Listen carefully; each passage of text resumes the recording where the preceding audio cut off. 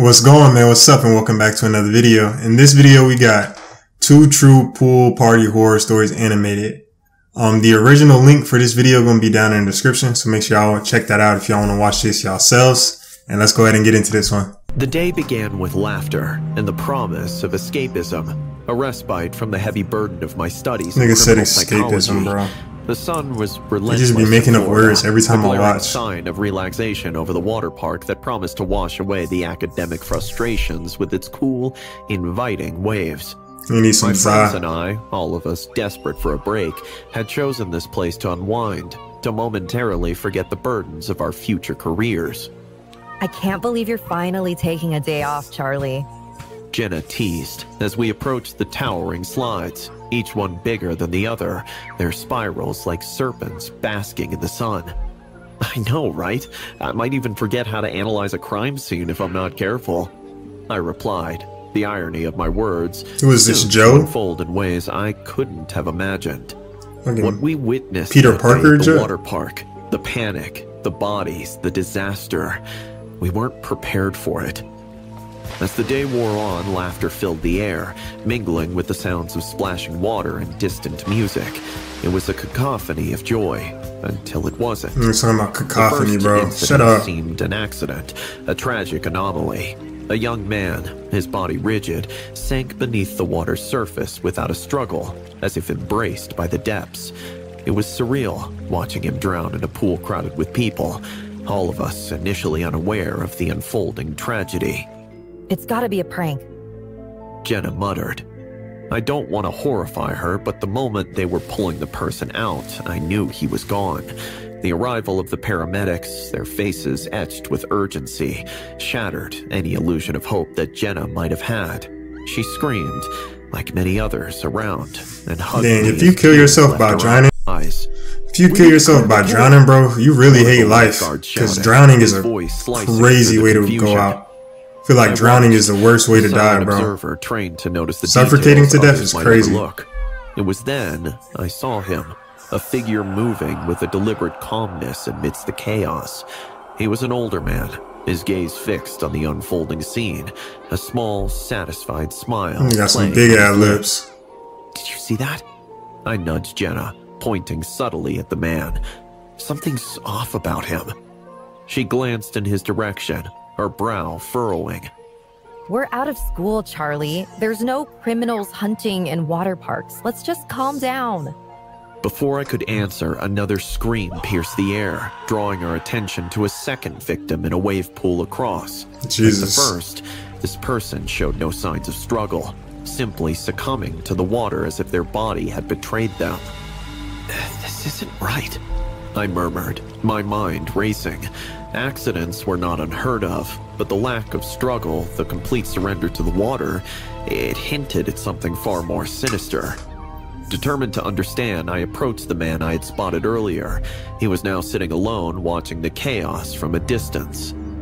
Excuse me, sir, I began, my voice steady despite the pounding of my heart. Did you see what happened? Got a 4-pack and love handles. His eyes cold, the smile Crazy gone. combo. To have abs and love handles. People should be more careful. His response was too casual, too detached. Do you come here often? I pressed, hoping to glean more about him. Every now and then, he replied, his tone academic, almost clinical. The conversation was cut short by the arrival of more emergency personnel, their focus on securing the area and attending to the victims. I watched as the man stood, blending into the crowd, disappearing before I could question him further. Charlie, let's stick together. Jenna said, her voice laced with anxiety. This is getting too weird. She was right. The festive atmosphere had soured, the laughter replaced by whispers of fear and confusion. Yet, amidst my fear, my curiosity, my need to understand the why and the how grew stronger. It was then I decided to follow my instincts, to delve deeper into the mystery that had turned a day of leisure into a nightmare. Little did I know, the truth I sought would lead to one of the darkest days in our recent times. As the day descended into chaos, with the park's once vibrant atmosphere now overshadowed by fear, my resolve to uncover the truth behind the sinister events only strengthened. Bro, just go home, Brody. The memory it's not even of that the man's deep. detached demeanor lingered in my mind, a puzzle demanding to be solved. My friends, sensing my determination, rallied around me, despite their own apprehensions. We should really inform the authorities, Charlie. This could be dangerous. Jenna insisted. What the fuck do you mean? Were the authorities not there taking care of the 2 dead bodies? But first I need to understand what we're dealing with, I replied, my decision firm. The knowledge I'd acquired in my criminal psychology course became a beacon, guiding my next steps. Niggas never solved the crime, now he thinks he's Batman. To discreetly observe and gather any information that could shed light on the situation. He took 2 classes, now he thinks he's Batman. I noticed Batman. a pattern as more people started drowning in other areas of the water park. Before each incident, the same man was always in the vicinity, his presence a constant among the variables. So he's the common denominator. I approached the park security, relaying my observations and suspicions. The security team, already on high alert, promised to discreetly monitor the man while ensuring the safety of the remaining guests. As the security initiated their subtle surveillance, I couldn't shake off a feeling of being watched. Turning, I caught a fleeting glimpse of the man, his gaze now fixed on me, an ominous glint in his eyes. The hunter had become the hunted. The confrontation was inevitable, so I decided to confront him. Give me a head second. on. Why are you doing this? I demanded, cornering him away from the crowd. Who are they? His response was chilling, a confession delivered with chilling calmness. I'm an architect of fear, Charlie. I create scenarios to observe human reactions to fear and paralysis. Bro, all of these stories are just of scientists who went fucking crazy, bro. My blood ran cold at his words, but it was his next revelation that truly shook me to my core. Do you remember me, Charlie? I doubt it, but I remember you. Your father was my esteemed colleague, whose life's work I continued after his untimely death. The connection snapped into place, a twisted lineage of study and madness. My father, a renowned neurologist, had died in a lab accident years ago, his research into paralytic agents lost with him, or so I had thought. You're his protege. I realized, the pieces of the puzzle aligning into a horrifying picture.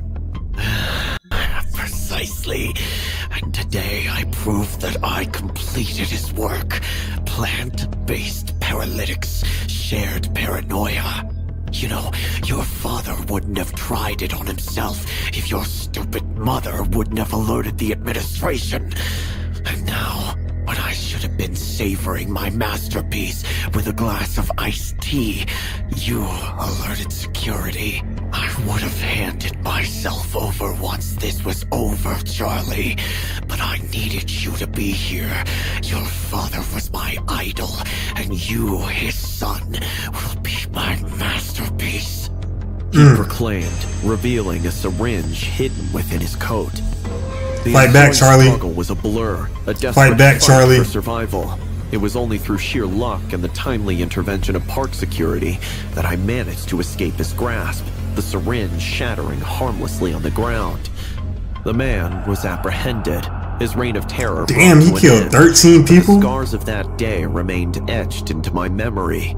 The water park, once a place of joy, had become a scene of nightmares, with 13 people dead.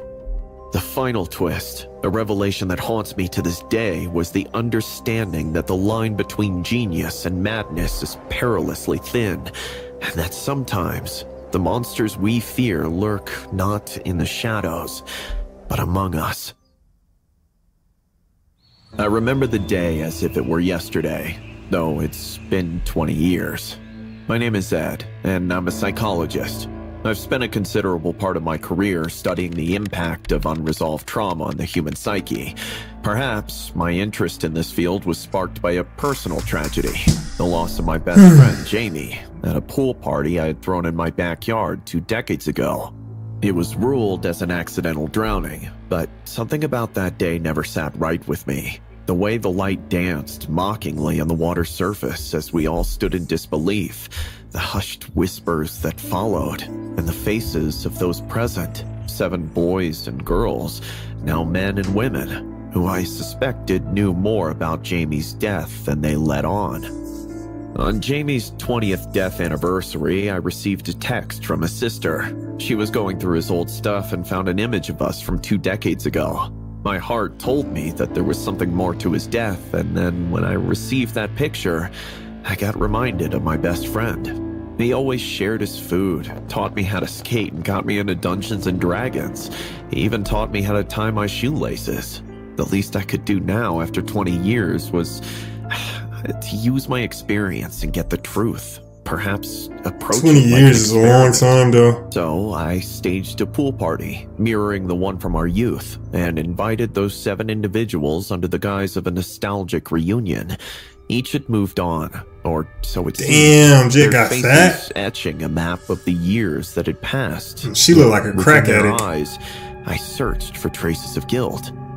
As the evening sun dipped below the horizon, casting long shadows around the pool that had been the scene of my greatest loss, I proposed a game of truth or dare. Niggas stay at the It was same a house his fitting best choice friend given died our at. shared history. I don't know how people Let's do that start kind of with stuff. something light, I suggested. Somebody die in my house, I'm moving Dive into the pool and swim 10 laps without stopping. immediately. He still doesn't sink with his belly. Adam, once the jock of our group, hesitated only a moment before complying. His dive was less graceful than it used to be, but when he Big fat emerged from the animal. water, shaking his head like a dog after just 3 laps, there was laughter. A tension broke, but it was only the beginning. I followed it up with some fun tasks, got out some gossip, and chose some dares which we only did as kids. Along with these dares, I was also passing them more gin and tonics, and it didn't take the group much But time to Molly get Allen loose. has champagne. In between, I no. suddenly brought up that Jamie used to love throwing rocks at the crows which sat on the cables beside the pool, and the tone sombered down. This was an important play, a part of suggestive poking, as I call it. And the very next question I put to Lisa, the same question which I had asked her 2 decades ago, but she refused to answer. Truth for Lisa, did you ever hide something important from someone at this very party 20 years ago? What type of Yes. specific She asking admitted after question a is pause. that? I saw someone push Jamie, but I was scared. I didn't know what to do. A collective gasp filled the air, and the atmosphere shifted palpably. I didn't want the awkwardness to linger, so I pulled out a few more fun questions to divert the attention on what Lisa had said. Dare for Michael. Stand on the diving board and recount the day Jamie died. The whole truth. Michael, whose loyalty to Jamie had always been in question, climbed onto the board reluctantly. I can't, he stammered, stepping down. The admission of his cowardice was damning in its own right. As the game moved on, the air grew thick with confessions. Bro, he's making this reunion shitty, bro. Yet, everybody's having a the terrible confession time because I this nigga. thought remained elusive, dangling just out of reach as the evening wore on. That is when people started leaving.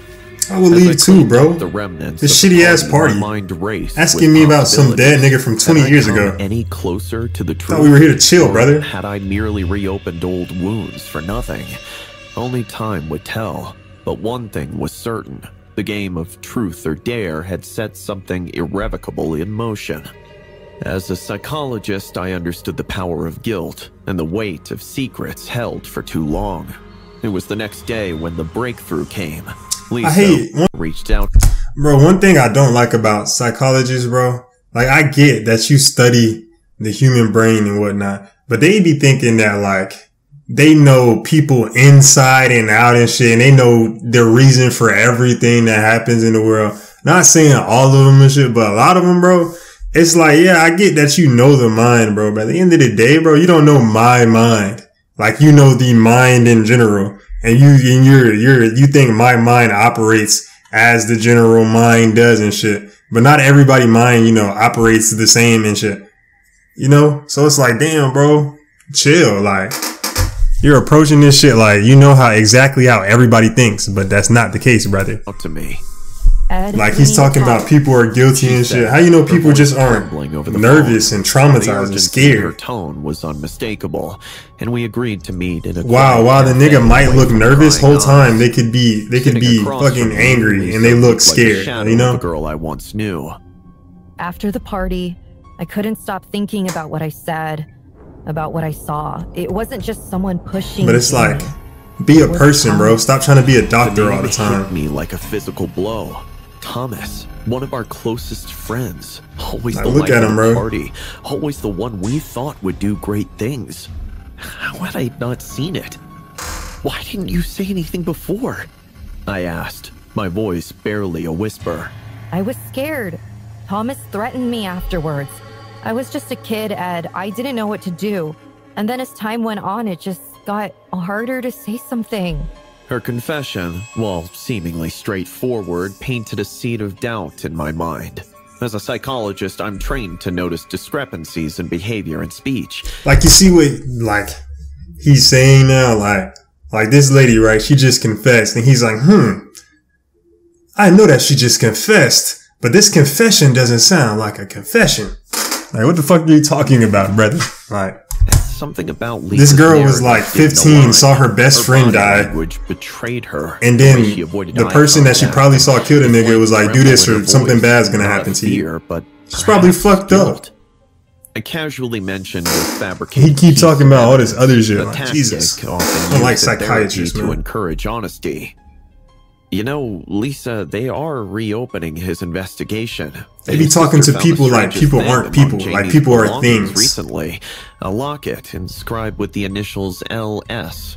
I know you had been cheating on your boyfriend at the time with him. Curious, isn't it? It was as if the floodgates had opened. Lisa's composure crumbled, the weight of 2 decades of guilt proving too much to bear. I didn't mean for it to happen. She sobbed, her confession pouring out. It had been an argument while the others were inside to watch an episode of their favorite show.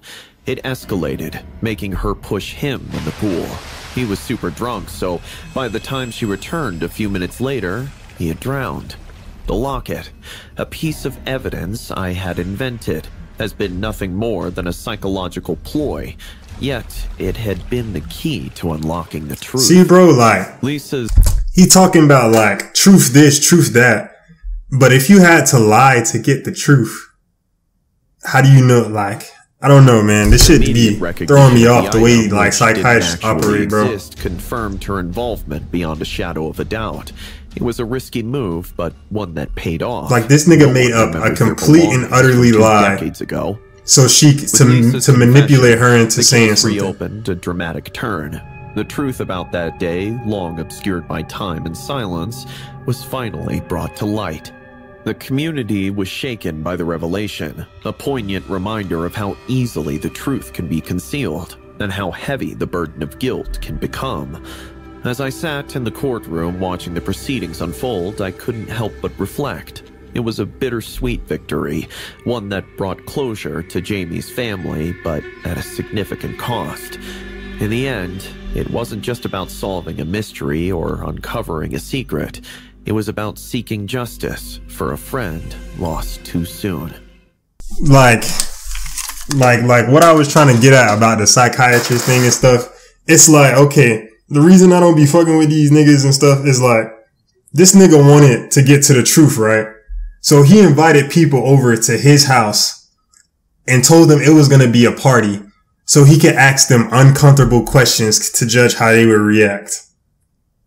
That's something that like a crazy person would do, is it not? Like you came here, you invited these people to your house so you can manipulate a situation to go how you want to go, so you can get these people to tell you something that you want to know. That's crazy. That's like, I don't know, man. That's like, it's a whole bunch of shit. It's weird. But anyway, bro, I hope that y'all enjoyed this one. If you did, leave a like, comment, subscribe, share. Turn the post notification bells on, and peace, love, and positivity, and I will catch y'all in the next one, man. It's two options in this world, is you gon' win or lose. Is you gon' take the risk or not, you know you gotta choose. Yeah, I can't keep one, so all my bitches come in twos.